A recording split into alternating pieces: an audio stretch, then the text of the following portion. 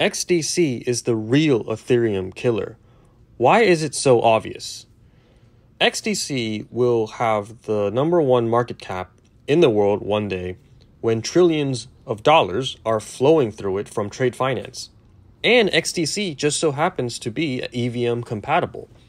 In other words, Ethereum developers can port their projects over to XDC literally within minutes.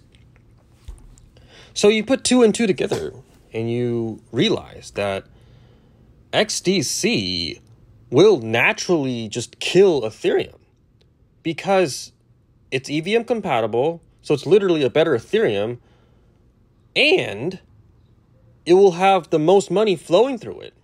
And you know the saying, you go where the money is. And once Ethereum developers realize there's a chain out there called XDC with the lowest gas fees in the world, with instant transaction time, and with the most money flowing through it, on top of being EVM compatible, it's a no-brainer. It's a no-brainer that XDC will kill Ethereum.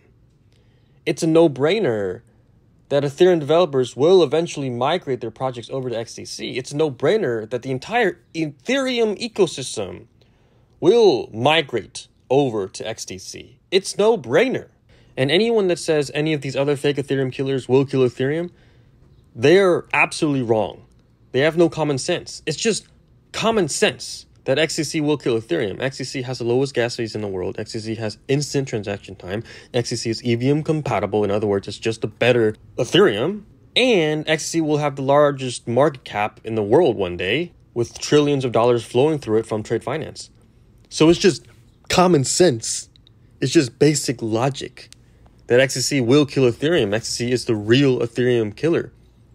There's no other chain that comes close to killing Ethereum. XDC will kill Ethereum. XDC is the real Ethereum killer. XDC is the universal currency of the internet. XDC is the official digital currency of the world.